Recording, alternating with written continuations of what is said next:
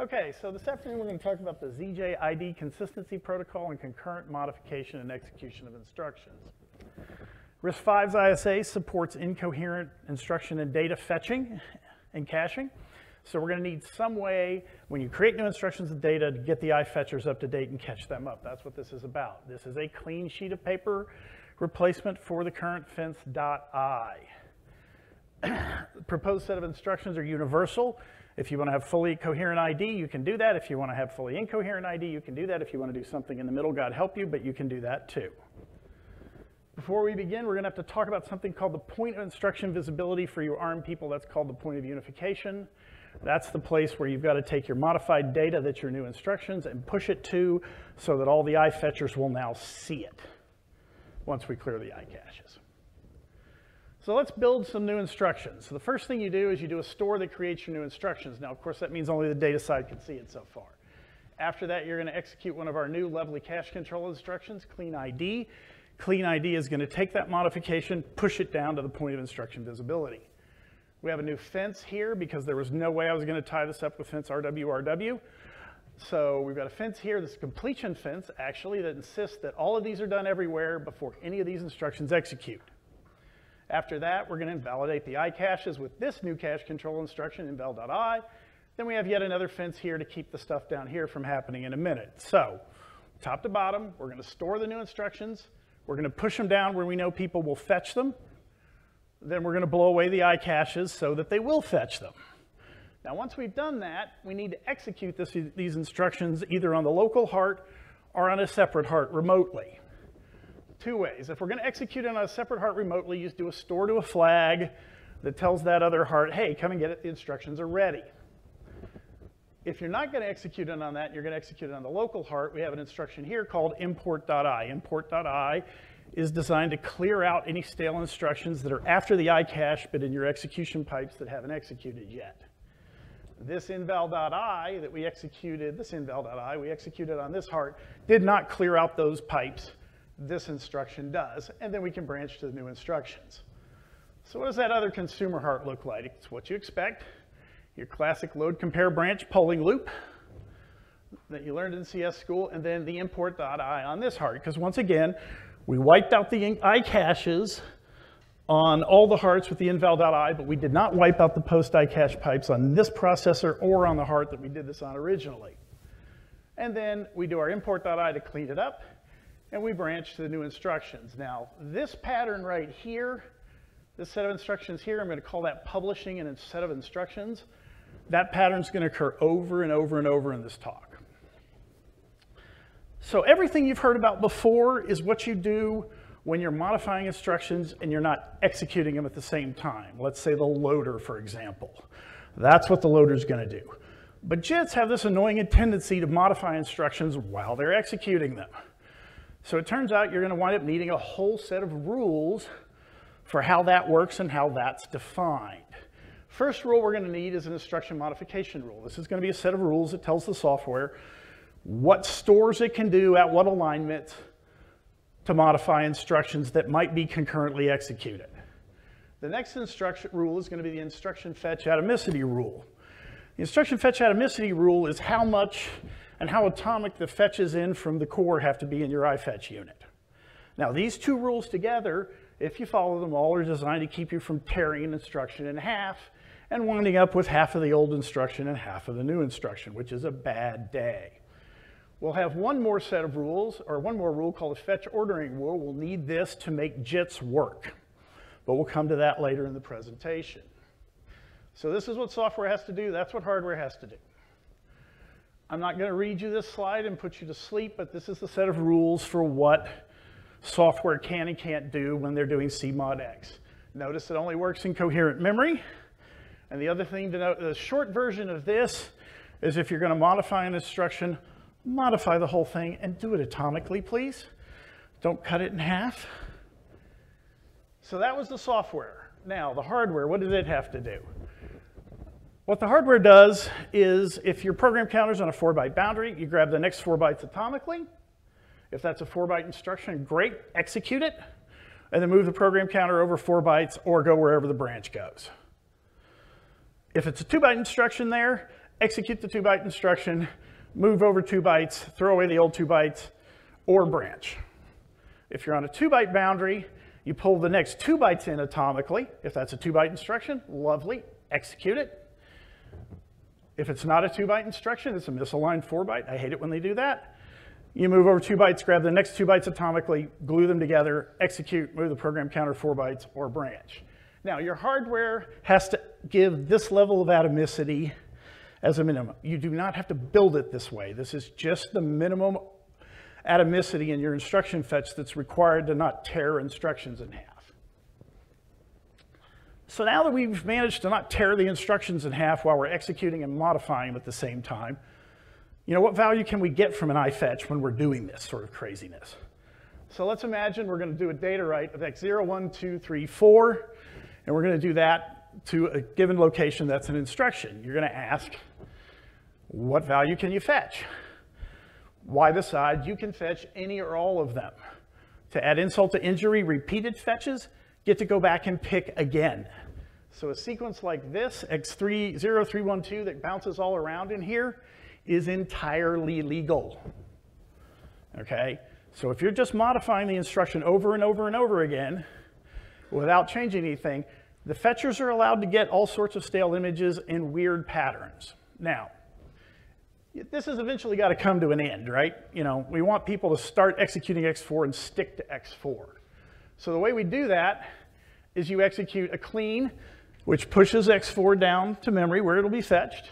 You do the fence, then you do the invalidate. Once you do this sequence, whatever the coherent last value in memory is what you're going to execute from that point forward, and you'll drop off all of these answers up here. Okay? So let's look at how this plays out in a JIT.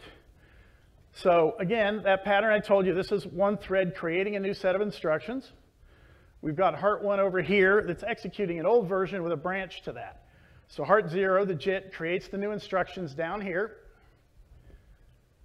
Then we do a CMODX store here, which actually directly modifies the instruction. Now, again, as we talked about, not everybody sees this update instantly, right? You can still see the old value. If you want to make sure people are going to see it, your heart that's creating it can do this, the clean, the fence, and the inval over here to make everybody catch up more quickly rather than just waiting for it to propagate out and fall out of your iCaches. Once we've modified that, we're now branching to this new code and we're running. Unfortunately, I just lied to you. That doesn't work, at least without a new rule. The reason that doesn't work is you can at the very beginning, at the early beginning of time, you can fetch in this code image right here, but that's stale. And then you put in a buffer after your iCaches that just holds on to it. Call it the post iCache, right? He holds on to it. You then run all of the rest of this, and you get to this point, and when you start to go to execute that, you reach over into your post iCache, and you grab stale instructions, and it's a bad day. So to fix that problem, we need one more rule, which is the instruction fetch ordering rule. Fetch ordering rule basically says you are, let me see if I can get this right, you are not allowed to execute an instruction. No instruction that comes later can be executed. You can't execute an instruction later that was fetched earlier than any prior instruction. So what you're guaranteed with the fetch ordering rule is when you get through this branch to new, that every instruction you're going to fetch and run after that came later in time. So what that does is that solves the problem where you miss coming through here, and I don't have to put an import.i in here. Now, why don't we have that? Because WebAssembly doesn't have this. In about 2017, somebody figured this problem out. We all figured out, oops, we better fetch in order, because certain JITs do this and they just demand this works without an import.i. So let's look at a second JIT example. Now, again, the setup's pretty much the same. We've got the guy producing the code over here. He's producing the new code down here. Now, except in this case, we're not modifying a branch instruction. We're going to modify a value in a jump table.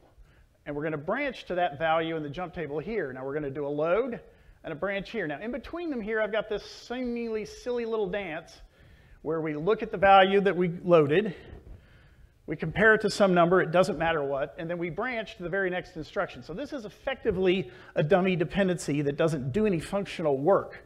But what it does do is it causes there to be an import here in the path. It causes there to be an unresolved branch in front of the import. One of the things import uses to know not to fire too early is it resolves all the branches. So we have to, whenever you're modifying data, you have to look at the data and have a branch based on that in front of the import, okay? So when is import.I required? If you're doing CMODX, like you saw in that first example, you pretty much don't need import.I because the in-order fetch rule saves you. It fixes the problem. If you're going through data, if you're modifying data in a jump table using that and then jumping to the value out of the data, that's coming through data, that's not coming through the instruction machinery, and therefore the in-order fetch rule won't save you. So you actually have to put the import.I in. Now nobody likes the import.I because it costs performance and we'd prefer not to have that. So the last JIT technique we're going to look at tries to straddle the middle ground. We call this game bait and switch. Again, it starts with the same setup over here. We're creating the new instructions at new here, but instead at new, the first instruction in new now is an import.I itself, okay? So this code will fix itself. You'll notice I don't have the dummy branch in here because there's always an import.I here in the way instead. So every time you come through here, the pipe gets cleaned and flushed. Now, the astute in the audience will go, wait, that's no good. You know, that doesn't help. You still have the import.I in there. Well, the nice thing about this example is once we get the new instructions put in place and change the branch target, we can then do a store of no op and overwrite that import, and it will work. So what you do is you set these buffers up at the beginning of time with the import.I's in them, and then the import.I's are in there, and they will catch the edge cases where you're just changing the code and fix them. And then once you've got the code delivered into here, you can erase the no op because you don't need it anymore. Okay? Last point is coherent ID caching. A lot of times I talk about this and people get very upset because they all know just how expensive a globally broadcast iCache kill is and a globally broadcast clean instruction is. And I agree with him wholeheartedly. I haven't built the machine that did this since about 1997. Okay, so if your machine gets big, those globally broadcast things are a pain. But the good news is this is compatible. If you have coherent iCache, your iCache and dcaches are coherent, you can elide most of the microarchitectural effects of the inval.I and the clean ID because the store is doing the work of going through and knocking down your iCaches and your dcaches at the same time. So the coherence protocol figures out who to knock down, knocks them all down, and does a lot of the work for you, and you can elide several of the microarchitectural steps. And I think that's about all I had to say. Did I make it under time, Jeff? Excellent. Questions? Concerns? Is anybody still awake? Sure, John. All right, I have a microphone. And John's loud. We do not want to encourage him by asking too many questions, but okay, yes. Who has a question for Derek? Clear in the back. All right. Yes. Yeah, just repeat the question once he asks it. Just out of curiosity, once you have the coherent I and D caches, how does your code sequence change in the future? It doesn't. The question is, if you have coherent I and D caches, how does your code sequence change? And the answer is, if you're smart, it shouldn't. Because if you, yeah, well, I wasn't making any assertions, but if it's smart and if you want your software to be portable, it doesn't. Those instructions basically go to no ops. You should just leave them in there so your software is portable and it just doesn't hurt anybody. It depends on exactly how coherent you are and how your implementation is built. You start getting down to the murky world of microarchitecture, how many of them you might be able to truly no op or remove. But in the spec, we're going to strongly suggest that people stick to the sequence, the architected sequence, period, because that's what's going to work everywhere. No, I get it, but it looks like some of the instructions then become kind of useless because of the way it's run. Clean ID goes away because your store is going to knock down your caches. Your iFetches, well, clean ID may go away. If your iFetching is coherent and your IND caches are coherent, that works. If your iFetching actually goes straight to memory, but you make your stores update your iCaches, you still need the clean ID. So exactly which instruction you can get rid of is a dicey game of exactly the details of what you did and didn't do, right? And that's a whole 20-minute conversation over beer somewhere. Anybody else? Behind you, Jeff. All right, let's stump him this time, okay? I spent a long time on this, Jeff. Hi, Derek. It's Cliff. It was nice to meet you at lunch. Hi, Cliff. Love the presentation and the technical detail and the attention to detail that you present in this. My Thank prior you. after watching your talk is, yeah, 95% chance that this works, and he's got all the details right. But my question is, beyond your experience in getting these kinds of things to work in the past where you have all the scars on your arms, I can see them. Yeah. Are there stronger proofs of the correctness of this system? Have you gone formal on it? Have you done all sorts of like fuzz testing and tried to break I love it when all people the ask crazy me about adversarial formal. things? Because, you know, Okay. these things are hard to get Okay. right. Okay. What is the proof I have right? ARM and we have been doing this 20 plus years each time, and this has never bit us. Okay, so that's step one.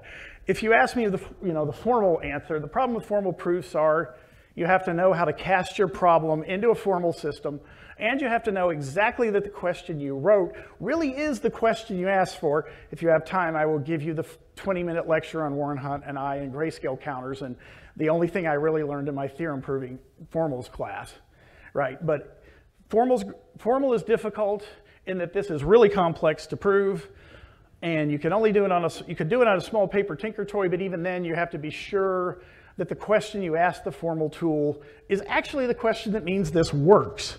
And that's ridiculously harder than most people realize and that it should seem it should be. Anybody else? And yes, we're pretty sure it works. That was an 87% answer by my guesstimation. Yes, but it was pretty good. Right. Well, you don't have an hour and a half for me to talk you through the whole answer, Jeff. I told you I dropped the mic at 20 minutes. These people want to go to dinner. Alan, here, I got a chance for another really good question. Yeah, I know. Well, this might be a really stupid question. I mean, there's a whole series of instructions you have to execute.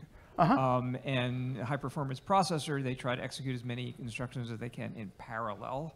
Are these always going to be serially executed? I mean, like completion functions effectively. You're pointing at the clean and the inval.i in the sequence. And the unfortunate part for you is that you really, really do have to get the modification of the instruction down where the fetchers can see it before you blow away the iCaches. Because if you blow away the iCaches before you get that modification down, they will refetch the stale image. And it's a bad day again. You get to be in labs a lot, and vice presidents are unhappy, people get laid off, children don't get educated, bad things happen. The unfortunate answer is yes, and that's what motivates CMODX at the beginning, so you don't have to do it all the time. Yeah, that's why the JIT people like CMODX. They don't have to do the full dance. State that again, just so people can hear it. John pointed out that the reason for CMODX is so you can avoid all the invals and the cleans and the whatever. Now you'll notice that I cleverly, where did I put it? The problem with CMODX is that it doesn't hit everybody immediately.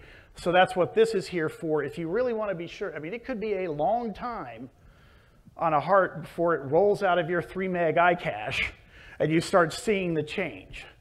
It could be a really long time, so you do this to cause that to happen. But the idea is they don't want to do a full dance here on this branch change. They just want to let it propagate somewhat loosely. And then do this as optional if they care about how fast people pick it up. Okay. Anybody else? Or is Jeff I'm had now enough? lost. Who has the last question? All right. Well, It sounds like it's break time. it sounds Thank like you very it's much, dinner Derek. time. Let's give him a You're round of quite applause. welcome. Thank you.